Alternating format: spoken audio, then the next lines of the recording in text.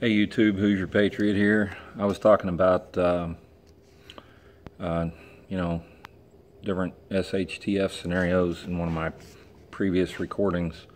One of which was, total nuclear war, all-out nuclear war, like global.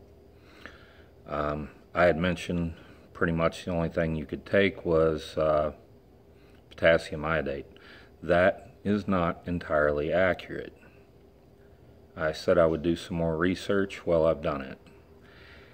And there are some prescription drugs that you can take, but they're prescription. Can't easily get your hands on them. There are, however, and this will appeal to all you preparedness types out there, that there are some home remedies. So I'm just going to start from the top with the most prevalent radioactive isotope, which is iodine-131. It mimics iodine. The potassium iodate tablets, K103s, that I showed you before, they are the ones that protect your thyroid. So that's the one I covered before. Strontium is the second most common radioactive isotope. It mimics calcium. So these are home remedies that are readily available that you may already have some of. Calcium carbonate, or Tums, helps block absorption of strontium and radium in the lower GI tract. Gaviscon, which is aluminum hydroxide, also works for these two isotopes. So now, I'm not a doctor. I'm not even a paramedic. But I did serve in the military, and I do have some knowledge of these things. And the information that I'm reading you here came from medical sources. That's all I can really say. But they are accurate. Now, I'll be up front here. I don't know dosage on these things. The only one I know dosage of is the potassium iodate, and that's because it's on the bottle. Any is better than none, and I'm pretty sure you don't want to take massive doses of these things for very long. But it's not going to hurt in the short term much. It's better than dying of radiation poisoning, right? Anyway, so these will, Tums and Gaviscon will work to protect your lower GI tract. So far we've protected the thyroid and the lower GI. All right, CS137, or cesium, mimics potassium. Now, apple pectin, I don't know if you've ever heard of this, but I looked it up, and you can get a bottle of 1,400 milligram capsules on Amazon for $10. Apple pectin acts as what's called a chelating agent. What this means is it will bind to the cesium and escort it out of your body. So it's either, I don't know if that means it's going out your bladder or it's going out the other route, but it will get it out of your body. This is it's bottled like a vitamin, so this is something you can get They might, I don't know for sure. They may even have it in pharmacies in the vitamin section. So I'm going to take a look and find out though. All right. Uranium mimics magnesium. Believe it or not, baking soda will block the absorption of uranium in your kidneys. So, once again, I don't know a dosage, but it seems like it's going to work from what these medical professionals tell me. It was, believe it or not, they didn't want to talk about it. I'll tell you this much. Oddly enough, the one that told me that was upfront about it was a dentist.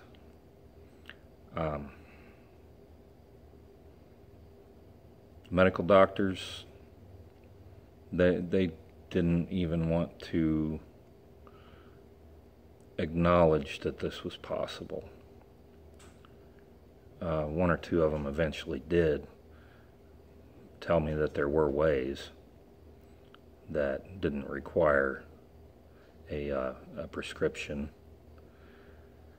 But you know how I don't. That made me trust doctors even less. Anyway, and the only reason the dentist told me is because I've known him most of my life. So anyway, there are a few other things you can do that are they're just good sense anytime. The consumption of large amounts of clean water. Melatonin will help. I know you all have probably heard of melatonin. It's a natural sleep aid, but apparently it has some antioxidant properties as well. Vitamin C and a good multivitamin will aid in the discharge of heavy metals and radioactive isotopes from your body as well. Now, I'm pretty sure that if it's an antioxidant, that it's going to help. So even foods that are high in antioxidants, such as like blueberries, those are going to help. So my gloom and doom from before about there's not much you can do about a global thermonuclear war, that's not quite so accurate. As long as you're not hit with a blast, you're not in the blast zone, you may be okay if you follow these. I'm not saying this is the end all, but if you follow these guidelines, I think you stand a much better chance in that in surviving that scenario. Something to think about. You know, obviously a limited nuclear strike, this is all useful as well. But one thing to think about, say we're not, our power grid's knocked out, whether it's an EMP strike or it's a natural occurrence from the sun or, you know, a computer virus or logic bomb or something, whatever the case may be, our power grid's down. Now, something that I haven't heard but one other person talk about, and he is the reason I'm talking about this, and that's Dave Hodges of the Common Sense Show mentioned this, so I'm reiterating it. There are 124 nuclear power plants in this country. They all require power from the electric grid to get water to the fuel rods to cool them. If the power grid's out, how are we going to cool the fuel rods? Now apparently there's some of them that have a mechanical backup to cool the fuel rods, but to my understanding, those only work for whatever reason, they're only good for about 30 days after the power goes out. So basically, notwithstanding those, power grid's out for any length of time, a week or two, or well, it might take longer than that, I don't know. You know, I'm not a nuclear physicist, or I don't work at a nuclear power plant, but regardless, in a relatively short amount of time, we would have basically 124 Chernobyls in this country. Now, if you live near a nuclear power plant, that's something to think about. Luckily, I don't live near one. The closest one to me is in Paducah, Kentucky, which is about a 3 to 4 hour drive.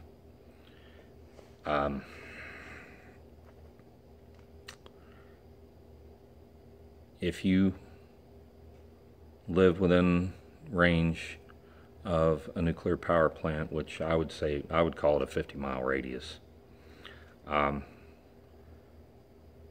you better have all the protective gear I talked about before, and you better have all this stuff I just talked about now. And you better have a plan to get the hell out of Dodge if one of those things melts down. You should anyway. Doesn't have to be an EMP, you know. Anything can go wrong at any time. You know, the former Boy Scouts motto, that's a discussion for another time, but the former Boy Scouts motto is always be prepared. Well, this is something to prepare for. What's the likelihood? Well, a global nuclear war, it's not very likely. A limited exchange, that's more likely. A grid down scenario, way more likely. And I talked about this before, the huge transformers that we have in this country. There's 200 of them, and that's throughout all three power grids. There's the East power grid, the Western power grid, and the Texas power grid. There's only a total of 200 of these huge transformers throughout that entire all three power grids total. And if every country, we don't build them here, and we've only got a few in storage, but if every country builds them non-stop for an entire year, they can only build 20. So I've said this before, it would take 10 years to replace all of them. You know, I don't think those nuclear power plants, even if they pull a rabbit out of their hat, some kind of magic deal to keep those power rods, fuel rods cool for a while, it ain't gonna last 10 years. That I will guarantee. So at some point, if the power grid is completely wiped out, they're gonna melt down, and we're gonna have a whole bunch of Chernobyls, and that's bad. So just food for thought. I'm approaching 15 minutes on this, just over 14 minutes now. That's longer than I planned on, but there it is. Take it or leave it. I hope you've gotten some good information from this. The only one of these things I don't have right now is the apopectin, and that will be remedied this week. I will get some of that. Whether I have to order it or I can get it from a pharmacy, one way or the other, I'm getting some of it. So just keep that in mind, and as always, stay safe, keep your ear to the ground.